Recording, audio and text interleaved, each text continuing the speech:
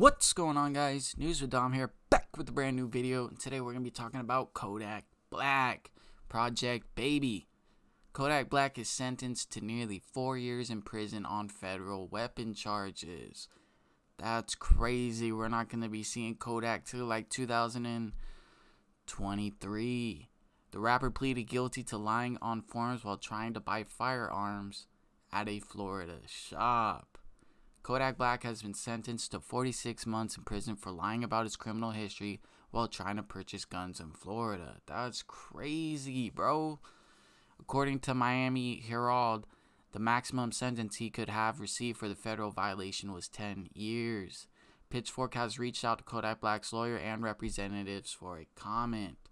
The rapper was arrested on May 11th while en route to perform at the Rolling Loud Festival. Though he was granted release on $500,000 bond on May 15th, a federal judge revoked it less than 3 weeks later, calling him a danger to the community because he wants to have access to guns. Kodak pleaded guilty to the charges in late August.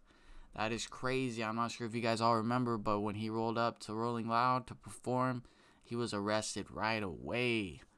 Kodak was found guilty on lying while trying to purchase firearms on 2 separate occasions, indicating on paperwork that he was not under indictment or information in any court for a felony or any other crime for which the judge could imprison him for. That is crazy, bro. He had been previously indicted on sexual assault charges in South Carolina in 2016 and was out on bond at the time of his arrest in Miami. Kodak was also arrested in mid-April at the U.S.-Canada border for possession of marijuana and firearms. Man, it seems like this guy cannot get a break. You know, it's unfortunate that he's going to be locked up. I love his music, but hey, man, you got 3 years out of 10. It sounds like you scored. You know, hopefully you do something with your time while you're locked up, man, and come back out, you know, like Gucci, man. You know, lose some weight, do what you got to do. And hey, hopefully he's got a bunch of unreleased music for us, guys. And that's about it for Kodak. Not much more to say.